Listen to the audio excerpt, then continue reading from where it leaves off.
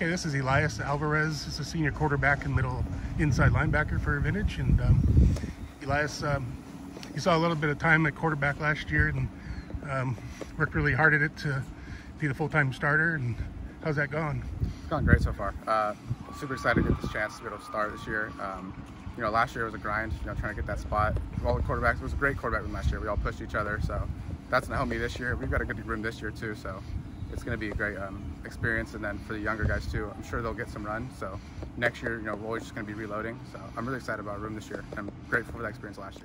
What's this team like this year as far as the personalities, and is it closer knit, and is it a close knit team? Or super close knit team this year. Every guy is out here for the other guy. It's not really any me personalities that I want the ball and I should be doing this. It's always, what can I do to help this guy who has the ball display do his job? And that's just great for everybody, because the more we disperse and the more, you know, we help each other, we all get our own, which is, you know, there's always some selfish part of it. It's like, I want the ball, but help that guy, you're going to get the ball too. So it's a great team this year. I love playing with them. And you sound like you're looking forward to this tough non-league schedule. Yeah. A lot of playoff teams, playoff champions, second champions you're playing, and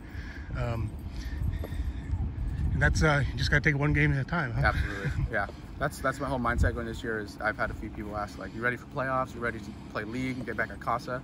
For us, it's just, I want to take week 0, San Ramon Valley. That's what I'm worried about first. You know, we'll worry about all the stuff when it comes, but we got to handle our business each and every week, each and every practice, each and every rep. Just take that rep, do the best you can, and do better next rep. So you know, it's all just based on what I can do now instead of looking in the future. Right.